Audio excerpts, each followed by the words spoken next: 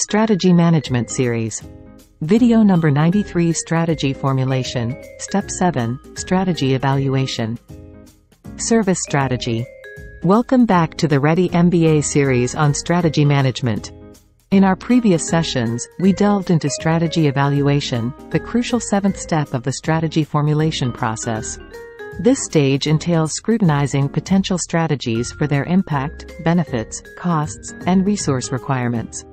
We introduced the Strategy Choice Cascade framework to help the planning team create effective strategies, focusing on, where will we play?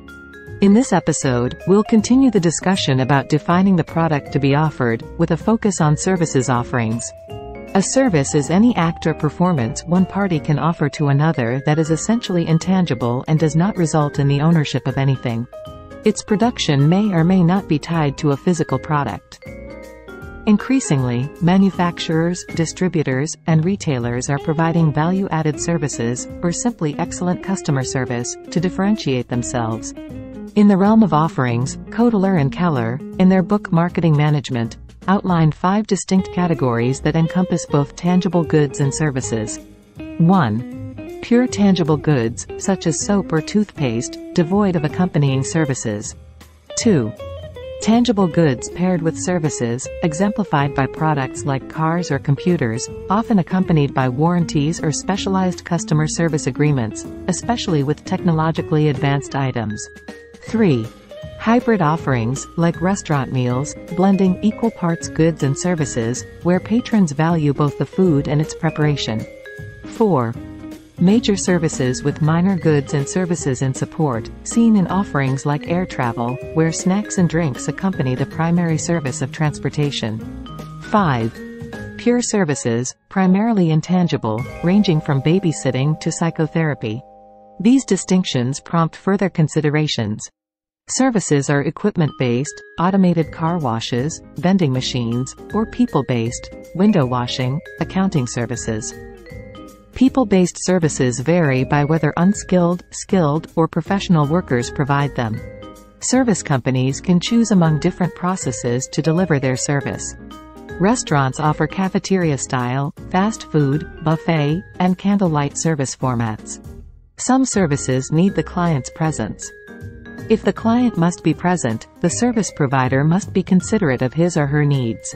Services may meet a personal need, personal services, or a business need, business services. Service providers typically develop different strategies for these markets. Service providers differ in their objectives, profit or non-profit, and ownership, private or public. These two characteristics, when crossed, produce 4 quite different types of organizations.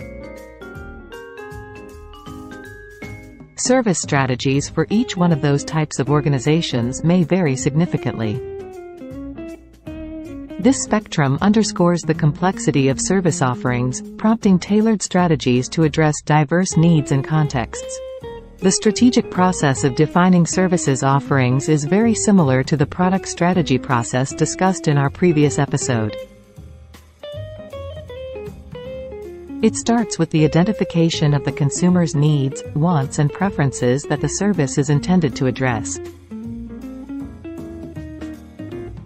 This involves conducting market research, analyzing customer insights, and segmenting the market to identify specific customer segments with distinct needs and characteristics. Once the target market is identified, the next step is to develop a service offering that meets or exceeds customer expectations. The following step involves differentiating the offering from competition.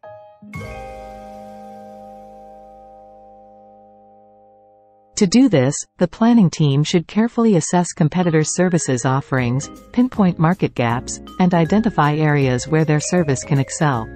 This includes analyzing competitors' strengths and weaknesses, customer feedback, and market positioning to uncover opportunities for differentiation.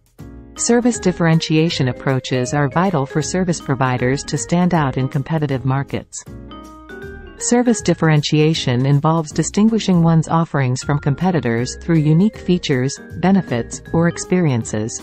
Service providers can explore various avenues for differentiating their offerings, particularly through the enhancement of primary and secondary service features.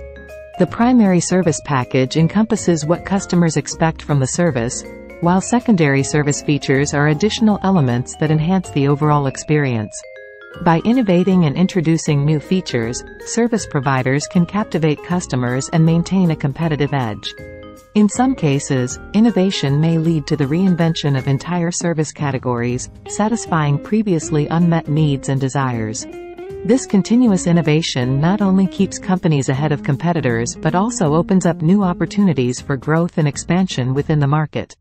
It is important to note that companies should invest in differentiating service features that are valued and appreciated by their target consumers, otherwise differentiation efforts may not lead to competitive benefits or market advantage. For that matter, deep knowledge of customers' needs and preferences is of utmost importance. Services strategy also encompasses decisions related to the offering design, development, and innovation. Companies must decide whether to develop new services, improve existing ones, or extend services portfolios to address changing market demands and stay ahead of competitors. 4 distinctive service characteristics greatly affect the design of service offerings and their respective strategies: intangibility, inseparability, variability, and perishability. Understanding these characteristics is essential for effectively designing and managing services. 1. Intangibility. Services are intangible, meaning they cannot be seen, touched, or felt before they are purchased. Unlike physical products, which customers can evaluate based on tangible attributes like size, color, or texture, services are experienced and evaluated during the delivery process.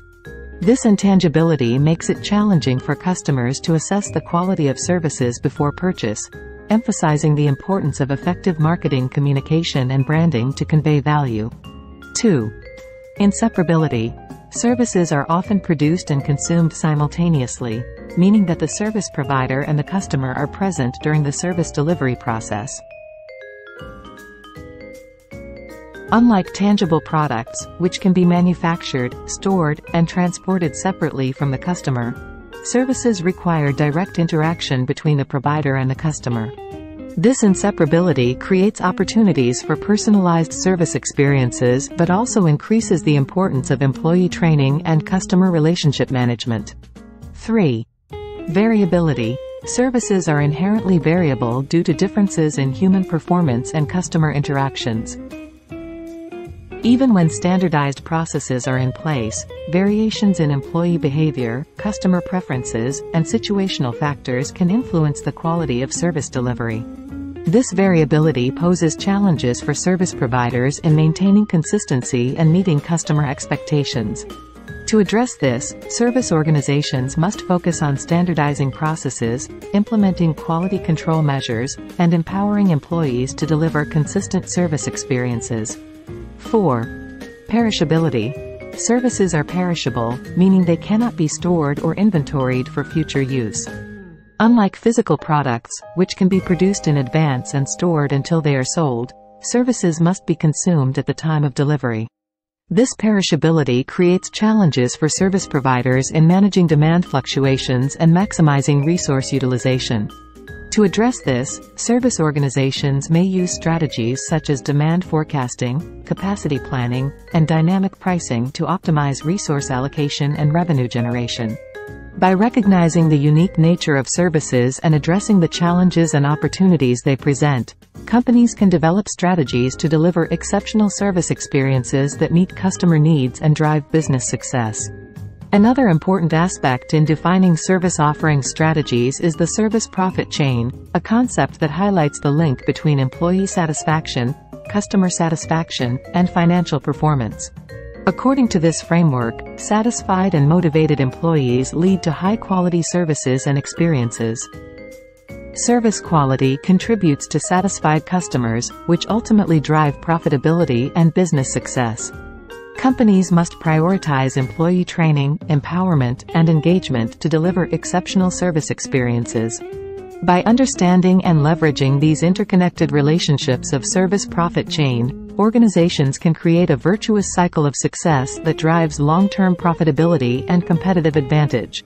Service quality and customer satisfaction are other important aspects of a service offering strategy. Quality is a critical determinant of customer perceptions and loyalty, influencing repeat purchases and positive word-of-mouth referrals. Companies must consistently monitor and measure service quality, soliciting feedback from customers to identify areas for improvement and innovation.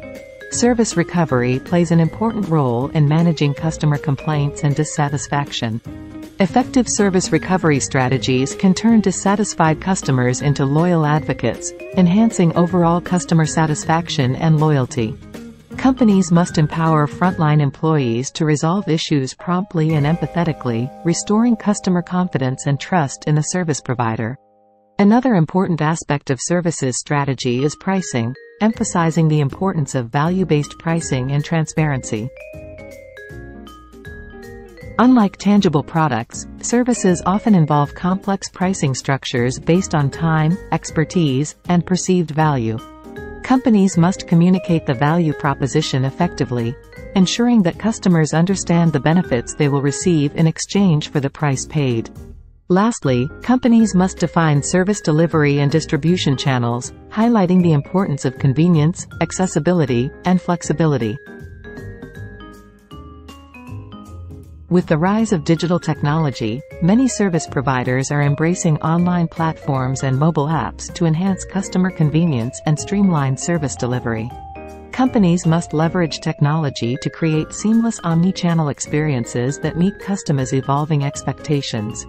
And this concludes our episode about service strategy to help the planning team define the product offering for the strategy being evaluated.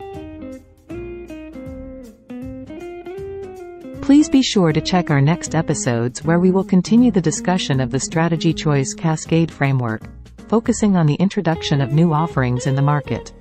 Until then, keep strategizing. See you soon.